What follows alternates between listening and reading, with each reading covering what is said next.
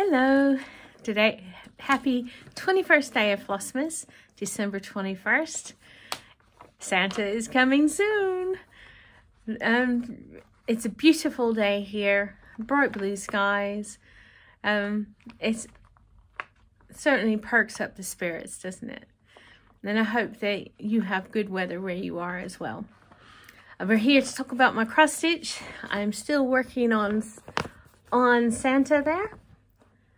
And I've decided to take the easy way out and and just back stitch it the way that it's charted, because it's I tried back stitching it not as blocky, and my thread broke and I was having to take it out and go back and forth, and I was just like, no, you just go with it. So I am. Santa will have blue eyes, not black, because they had charted black French knots. So I'll do it in blue. I think that will look nicer. All the rest of the animals can have black eyes. Excuse me. My husband's gone off Christmas shopping. He's been in to go get a new tire. A little bit of mixture of practical and nice stuff. Our son came into the UK yesterday, and that's lovely. I'll be getting to see him on the 24th. He and his missus. That will be lovely to spend time with them, and we're so much looking forward to that. I will put some links down below this. The next few days are going to be pretty busy, so we're not going to be having very long ones.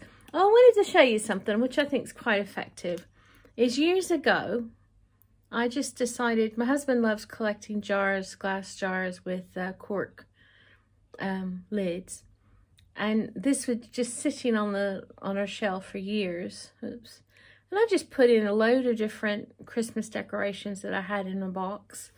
A lot of them, like the baubles that lost the tops to them, and things that you can no longer fasten on the tree, whatever, because my mother-in-law had loads of different ornaments, and some of them seen better days, but they're still shiny, they're still bright and pretty. So sometimes I'll put them in a bowl with some greenery, or I'll just do different things with them. Some of them I've attached to wreaths, and I still use them unless they're properly broken to where I can't use them anymore, even if they can't be hung anymore, because some of them have like plastic tops to, where the plastic hoop that you're supposed to attach it with has been broken or whatever.